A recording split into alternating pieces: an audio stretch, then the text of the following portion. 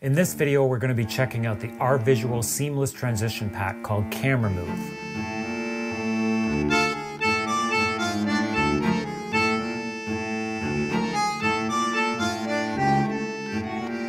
Okay, so when you first download the transition pack, you get a folder like this. And what we need to do is bring this project into DaVinci Resolve, but I have issues with the media files not linking up properly if I just try to open it there. So what you need to do is right click over here and restore project archive.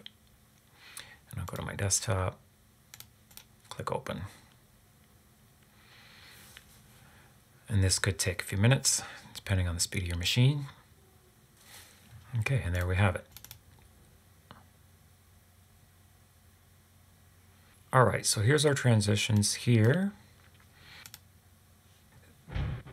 They give you a little preview file here, but that'll be replaced by your actual footage when you go to the next step. So let's open up a separate project, and then I'm going to show you how we import these transitions into the project that you want to use them for. What we need to do is go back to our project manager. And you want to right click in an empty space over here and just make sure that dynamic project switching is enabled. This way the files will copy over properly without any kind of linking issues. So let's create a new project. Test. Okay, so we're in our new project. So I'll just go back to Project Manager, open up our transition packs here. We'll select that folder. We'll go up to Edit, Copy. Go back to our Project Manager and go up to Edit, Paste. And now that brought that in. Right, it did not lose the link of the file, so that's good. So let's just go over to the media pool here and we'll import some footage to work with.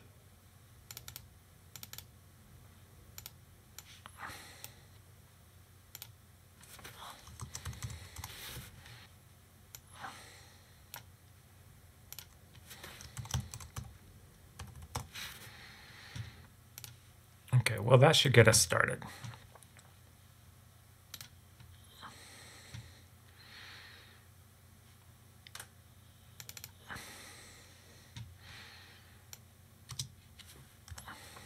Take that clip.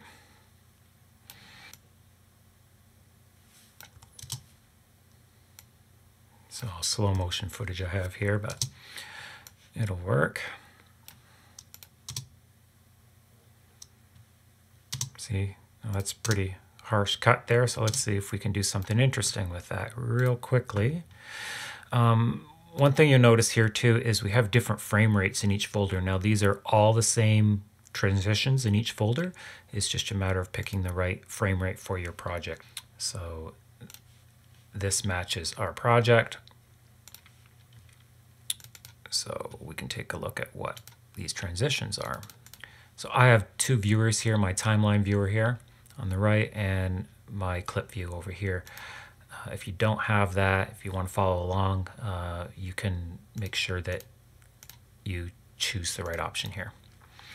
The other thing is I want to see these play when I hover over them. So if we click on here, we can click Live Media Preview, and then we'll get that. Double click. So I can see what each of these does. This ground spin one looks a little bit interesting. I want to see how it looks on my actual footage. So the other tip is we need to make sure that the render cache is set to smart. I believe they said that there's an issue with it running on user. So just choose Smart Render Cache here. And what that'll do is render out the effect. So it'll take a few seconds for it, or sometimes a few minutes, depending on the speed of your machine, to render the actual effect. But it'll just play a little choppy before then, unless you have a super powerful computer, and it might just play smoothly without having to render it. And the other thing is, well, let me show you what happens if I just try to drag this over here. See, it comes over as just like a clip, and that's not actually what we want. So click up in here where it says Edit, and make sure Decompose Compound Clips on Edit is selected. And now watch what happens. See, it decomposes all the elements of this, and what we want to do is line it up to where the split is there between the two clips. I actually want to move that down. Okay. So the thing is, on top, this very top layer, it's still the preview. So we just want to first right click on here and get rid of this link clips here. Click away, select it again, and then we're just going to delete those top clips so that we can actually see our footage. And this will take a second. Mine is so slow right now. Make sure I have that render cache smart. Okay. You know, they didn't say to do this, but I'm just going to make sure that my render cache fusion output is on as well. And same here.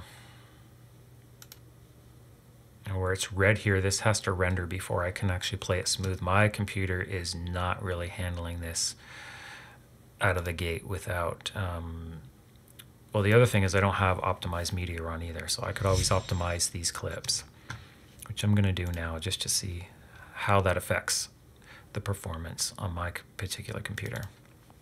I think it was the same clip, just different aspects. So I'm just going to generate optimized media on that particular clip.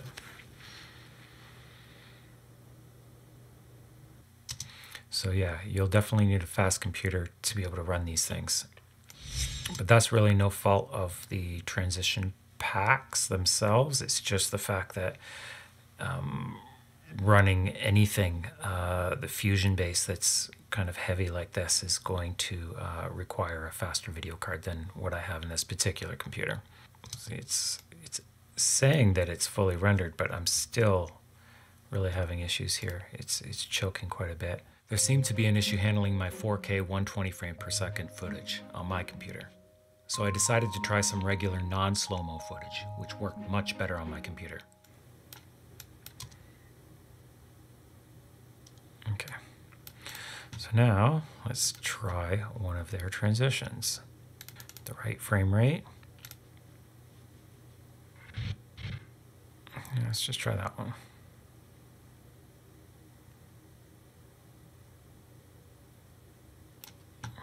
Okay. Delete that guy.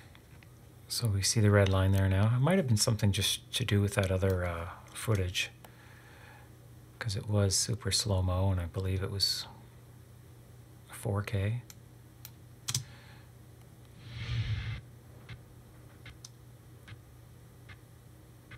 Okay, well, that's not rendered yet, so we'll just let it do its thing. When that red line turns blue, we'll try again. We'll see what we're looking at. Almost there. Okay. Well, that took a little bit. I sped it up, but that's fine. Let's have a look. It's kind of cool, right?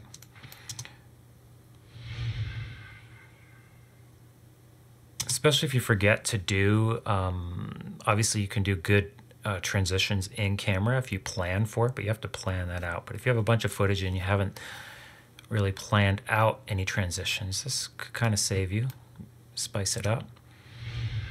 I'm going to drop a few more clips in, and we'll try a few different ones so you can see a few of the different ones that they have to offer, and then we'll take it from there.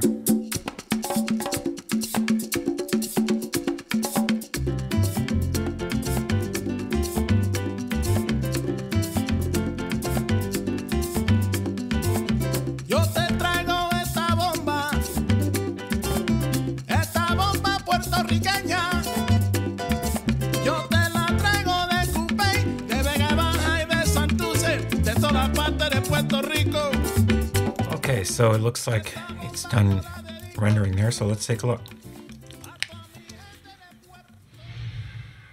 That's the one we already saw. That one I really like. Let's look at that again.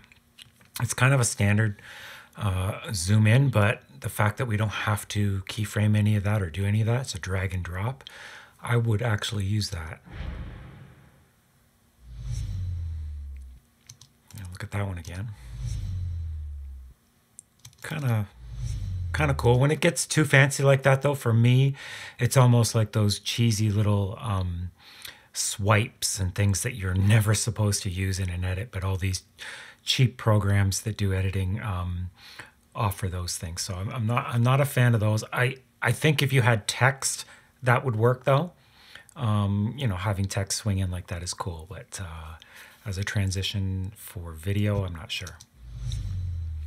Okay, next one. Same. Again, a text type thing might work for that. Depending on the footage, it might work. These are not, obviously, this is not necessarily the best footage to show this because there's not a lot of movement in these to begin with.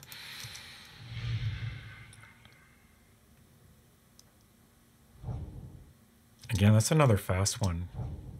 I like that. I like that. Those zooms really work. And I like that they give you the audio for it as well. Okay, those are my two favorites, the zooms. But I haven't gone through all of them, so there's a lot more here.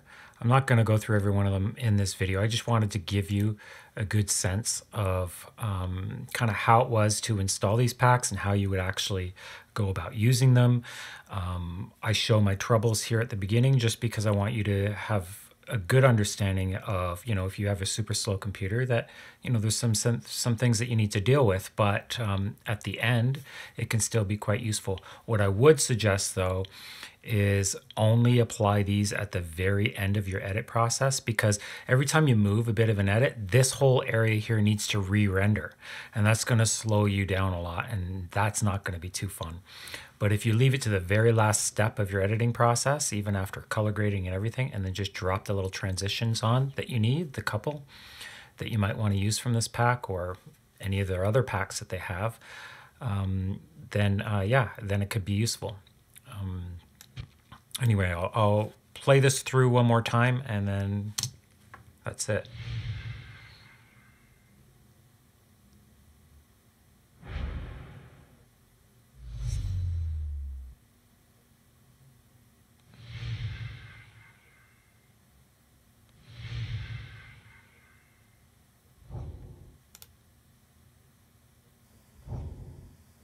So I think that overall, if you have a powerful enough computer, these transition packs are quite interesting. There are, like I say, other ways of accomplishing transitions, whether you do it in camera or even spending a lot of work in post. So that's the benefit, I think, of transition packs in general, that the work is kind of already done for you.